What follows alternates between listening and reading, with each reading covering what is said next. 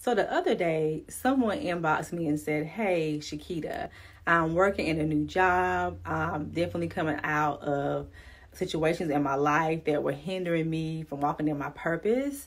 And I want God to use me the more. What should I do?" Simple.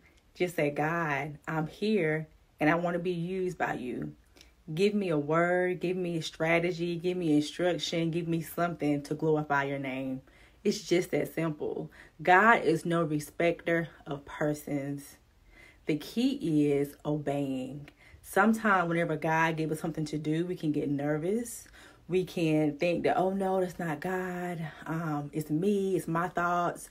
But trust me, if it's something causing you to be uncomfortable, but also to edify somebody else, more than likely, it's God. Just obey.